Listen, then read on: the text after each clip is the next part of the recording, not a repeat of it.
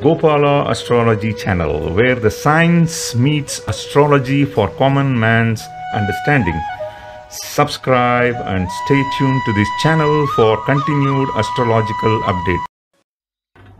Hello, welcome to Gopala Astrology channel once again, and today I'm going to have another interesting video in the series of Vastu Shastra. So this video is all about the best direction for sleeping in our house. Okay, now the reason I'm making this video because recently, just last week, I had a consultation done for my Australian client. Australia lies in the southern hemisphere, and after the consultation and advices were given, a generic rule was told to her, and I was not satisfied with whatever advices that was given to her. The reason because she stays in the southern hemisphere, and all the rules that is done for Vastu could be totally different when a person lives in southern hemisphere and when person lives in northern hemisphere, and of course not much different when it is in equator. So I did not really pay attention to her southern hemisphere house, and then I gave general predictions and gave general suggestions because she was calling me and contacting me because of the mirrors that she had in her bedroom. Okay, she had seen my YouTube video and somehow she contacted me, and then the consultation went on. The thing is this, I thought this video should emphasize on really the science behind the direction of sleeping. What is the best direction for sleeping? And then why is it so? That has to be explained, because if we don't give the reason for real direction of the sleeping, the people may not follow it on a continuous basis. Okay, so this video is an effort to explain the science behind the direction of sleeping, because it's very, very important to understand this, as everybody spends about 6 to 8 hours in a stretch in one place, that is our bedrooms. All right, let's go to the actual video. Let's try to understand genuinely what are the basic scientific reasons for having the best sleeping directions as per Vastu. So without science, I will not give you any clue about Vastu. Okay, so Vastu is an Indian science of home building, and it always gives lots and lots of theories about which direction that we need to place what object in the house. Now, about the sleeping direction, it has been a lot of discussions that are going on about southern hemisphere, northern hemisphere, and what exactly is going on in planet Earth. Okay, if you observe, this is our planet Earth. It keeps spinning around its axis with a tilt of 23.5 degrees, and it also revolves around the sun. Okay, the poles are very, very strong in magnetism compared to the middle portion of the Earth. So you can see that the magnetic south of the Earth, which is shown as S here, is towards the geographic North Pole, and then opposite the magnetic North always shows towards the geographic South. Now, why I am showing this and what is the significance of this when compared to the human body? So this is actually the magnetic grid of the Earth. And now let's take a simple analogy that we did in our primary school physics. Okay, we always used to play with our magnets and stuffs like that because we were very fascinated when we were young. Okay, we always learned that opposite poles like north and south, they attract each other, whereas the same poles, north and north or south and south, always repel each other. We played this in our primary school. All right, so this is very, very important concept, and same thing happens to our human body. Okay, see that this is the human body and our head represents the north pole. We are also a magnet. Actually, we are also a magnet. So the head represents the North Pole, the feet represents the South Pole. And always we see that there is a continuous circulation of the blood that keeps on going. And now when we sleep with the north of our head towards the north of the earth, what happens? There is a repulsive force all the time. And also the blood always keep rushing towards the magnetic north of the earth, especially when you are in northern hemisphere. Okay, so what is happening here? Please understand, the blood keeps rushing to the brain, and the brain is always active when you are about to sleep, so you do not get sleep. You keep on getting up in the middle of the night, and it becomes a very, very sleepless night for you. Okay, and that's the main reason that we are trying to put our head not to the North Pole when you are in the northern hemisphere when you sleep. And I will come to the southern hemisphere a little later. Okay, so let's understand and zoom in a little bit more into our human blood. Okay, the human blood, if you take 1 liter of blood, about 440 milligrams of this has iron content in the form of hemoglobin mainly. It's the oxygen carrier of the blood. The red blood corpuscles, or the RBCs, red blood cells, they have this iron rich hemoglobin. Okay, so we know that the iron is there, and when we are sleeping towards the head in the northern direction, the North Pole attracts this blood very much. And even, please understand, our human brain, as I'm showing here, it will have very, very fine capillaries. And if the blood keeps rushing continuously when we are asleep, there is a very high chance of hemorrhage and rupture of blood vessels. It is very much possible. That is the very reason of the stroke as well. A particular part of the brain doesn't get the blood supply, and that ceases to function, and that is related to certain locomotive portion of our body, like leg or hand, and that becomes paralyzed. Okay, so it is so serious to understand that the facing towards the north direction when you're sleeping is very, very bad for our health. Okay, and of course it doesn't happen 1 or 2 days. It's a prolonged sleep in this direction, in the same room. That is what is going to be the killer. Okay, it happens gradually. So you will not see that, okay, today I have slept in the north direction, am I going to have this effect? No, it takes a lot of time, like in the multiples of 7 days, 7 weeks, 7 years. By the time, if you continuously are sleeping for 7 years, I'm very sure that the person who is sleeping in the direction is going to have insomnia, sleeplessness, and he may even go for some hemorrhages. Okay, I've seen the results in that manner. Now let's go back to our original Kubera chart, or the north, south, east, west chart of Vastu. Right? So this is the Vastu Purusha. You can see that there is an imaginary person who is sitting here in this direction. In my previous video, I have already explained about it. I'm just going to touch about the 4 main directions for today. The north direction is called the Kubera's direction, or the god of wealth. Okay, that is this one. And east is Surya, the south is Yama, and then west is Varuna. Varuna is the god of water. Okay, so please understand these 4, and then every corner is also allocated for a particular deity. Okay, so you can always take a screenshot of this particular slide, and it will be always coming handy for you whenever you want to learn Vastu Shastra of India. Okay, now, of course, there is a lot of mythological stories. I don't want to really go behind it.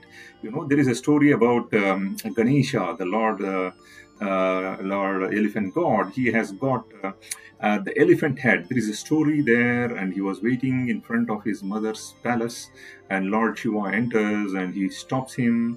The Ganesha stops him, and then Shiva gets angry. He's going to chop off his head in the war between him and his son. He was not knowing that he was his son at the time, and finally he orders his people to go to the northern direction. Whatever animal which is facing north direction and sleeping, please cut that head of that animal and bring it to fix the head for my son. And the life of the Ganesha is saved in that manner, and he is going to get an elephant head. Okay, anyway, that's a mythological story aside. I always go by science. Okay, so let's understand now the importance of the hemispheres and also the directions. As I told you that in the northern direction, above the equator, like countries like India, North America, whatever is there, Europe, okay, Russia, and all the northern hemisphere countries, we need to follow this particular slide here. Okay, east is the best direction for knowledge, south is for the health. Okay, the west is, I'm going to explain, west is not that bad, but north is extremely bad for sleeping in that direction, as the blood is going to flow towards the head and it causes sleeplessness. Okay, now coming to the southern hemisphere, this is the correction that I wanted to exactly put it up to all of my clients, that southern hemisphere, if suppose you are staying in Australia or New Zealand or South Africa or South America, you may find that you are more closer to the South Pole. Okay, the attraction caused by South Pole is so powerful compared to the North Pole. The North Pole is quite far from you guys. Okay, and that's the reason you should also consider avoiding your head towards the south when you are sleeping in the southern hemisphere only. Okay, more south your house is located, the better it is to avoid the south direction in order to get good sleep, because again the south pole is going to do the same job as what I explained on your blood, and also the iron particles in your blood. It's exactly the same effect. And so for the people in the southern hemisphere, I'm not recommending them to put their head to the north and sleep. Definitely you can make use of east or west directions. Okay, that's the main thing that has to be followed and understood. You should have a clear understanding why the northern hemisphere and southern hemisphere, they will have different best directions for sleeping. Okay, so if you know the logic, let me just tell you about 4 directions of sleeping and its benefits. Okay, as per Vastu, sleeping in the south direction is considered as the best one in the northern hemisphere I'm talking about. Okay, and it's going to increase the health, wealth, and stability of the person. Also give prosperity to the owner of that house. Okay, the east is all about memory, concentration, health, and inclination towards spirituality, knowledge. Okay, Earth is spinning east to west. The first lines of magnetic force are always going to the eastern horizon, and hence it is very advisable for young kids to face the eastern direction and sleep. Okay, in the same way, west is not that bad. Okay, west is also a favorable direction. Sleeping with the head in the west gives name, fame, and reputation and prosperity.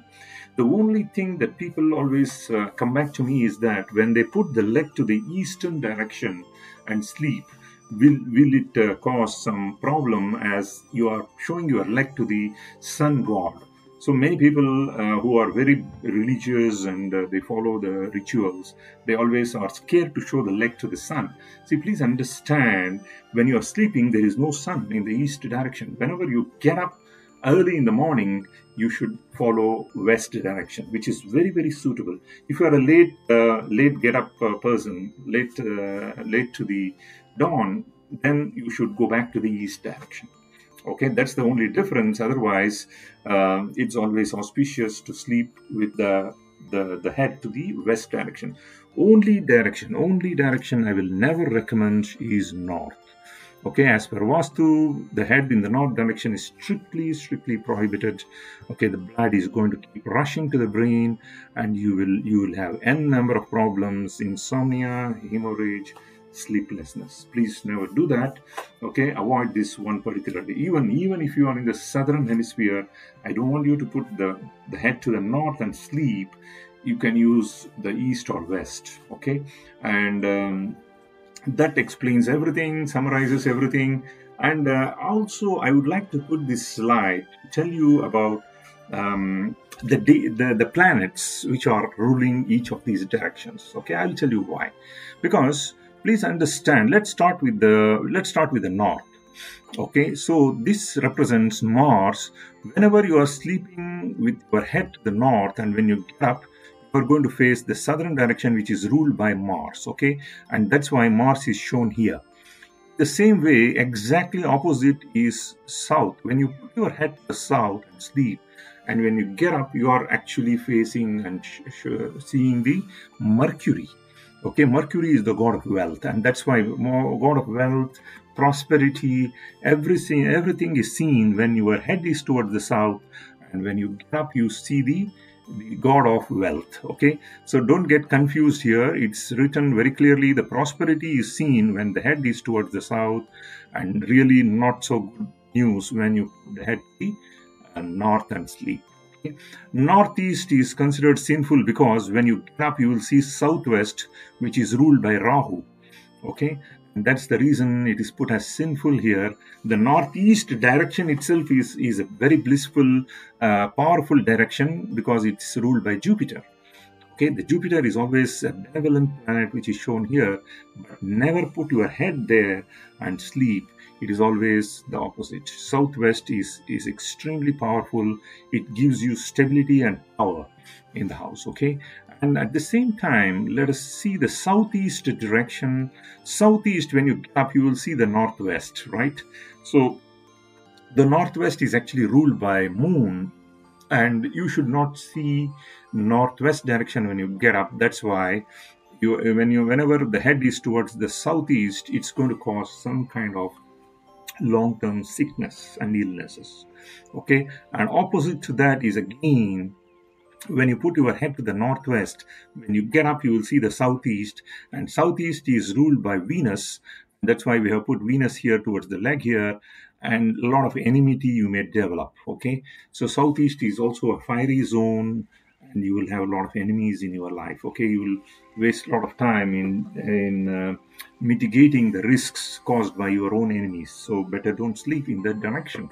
Okay, and one more important point here is East is all about destiny. So when you get up, what you see is Lord Saturn, who is ruling the west direction. Lord Saturn gives you discipline, courage, and he's a karmic planet. Okay, so you'll be very disciplined in acquiring the knowledge, and that's why it is written as destiny. You're going to write your own destiny when you put your head to the south and sleep. And now opposite is west. So longevity is seen. Why? Because the opposite of this is actually Surya, or the east. Okay, the east is going to give you longevity and things like that. So it looks a little complicated because the wordings are given to the opposite directions. Please take a screenshot of this, study this carefully. If you have any questions, you can always come back to me. And finally, the correct answer is put your head to the south and sleep. That's the best, or southwest, and never for the southeast or northeast or northwest. And that's it. So I don't want to recommend any other directions at all. All right, so with this, I will just give a plan or the top view of the house, which are the places to have the bedroom. And let us say there is a north-facing house, which are the locations, which are the corners the bedrooms must be located. Especially the master bedroom, the best location is southwest. Okay, for the children room, it is northwest. So I'm always recommending in this half of the house, the bedrooms to be located. Okay, southeast is totally no. It is a fiery zone. You are supposed to have a kitchen there, and exactly in the Brahmasthanam, or the center of the house, I don't recommend any bedroom to be there. And also towards the north, right in front of the door itself. This is MD, the main door. This is the northeast.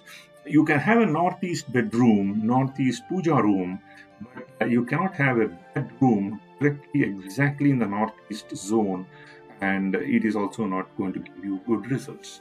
Okay, the most stable position is south, southwest, and northwest for the children's room, and this is for the master.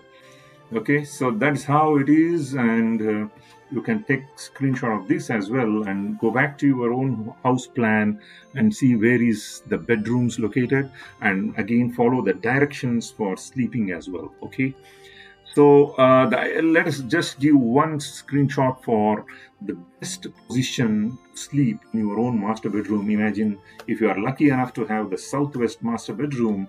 Let us say the door is here. You need to place your bed like this. Okay, I will always advise to leave the three spaces, that is the left or right, and then to the bottom of the bed frame as free spaces. Okay, the place where you are going to put your head, you can butt it to the wall, and the rest of the three places must be open, as the energy as the energy cycle flows very uniformly, and you will get very good sleep. Okay, so I have shown here the magnet here. Magnet shows that southern direction is here, and the couple is sleeping with their head to the south and sleeping. Okay, and if it is southern hemisphere, the houses are located in countries like Australia, New Zealand, South America. It is to be avoided for sleeping in the south direction. Okay, so I hope you have understood the whole of this session. And before I close this video, I will give one interesting tip. Okay, and that's going to shock you as well if you are new to this. See, imagine a person dies. Normally in Indian practices, they put the head in the north-south direction like this. Okay, there is a very, very strong belief for putting this dead body in this direction. The reason is this: whenever we call it as pancha prana, normally when we are alive, there are 5 vital energies that always governs the living of our body, physiology of our body. The moment the person dies, the 5 vital energies or the prana vayus, they become standstill. It cannot function, right? And that's the reason once the person dies, the body is called kalevara or kalevar, right? So the thing is, it has inability to spread any waves in the body.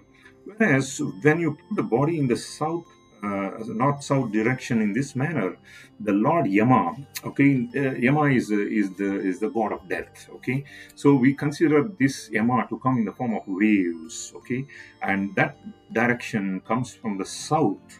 Okay, and it's going to engulf the whole of the corpse of the dead body with a sheet. It's a protective sheet, so that the quick disintegration of all the subtle refined gases are all taken off from the body, and this sheet that is going to cover the body by Lord Yama is going to protect this body from getting any negative energies like other souls entering the body and stuffs like that. Okay, so this is a belief system in India, and I'm very sure even other countries also they follow it if they know. Okay, so it's always advisable to put the body with its head to the north direction. So imagine north direction is for the person who is already dead. So you are alive, you should put your head to the south or east and sleep from now on. I hope this video has given you a lot of inputs, and you will follow the rules accordingly. And if you find benefits for sleeping to the south direction, please put your comments in the comment section, and I'll be happy to see your comments. Okay, thank you very much. We have come to the end of this video. If you have any further questions, please type it in the comment section. Whenever I have time, I will come back to you. Thank you very much.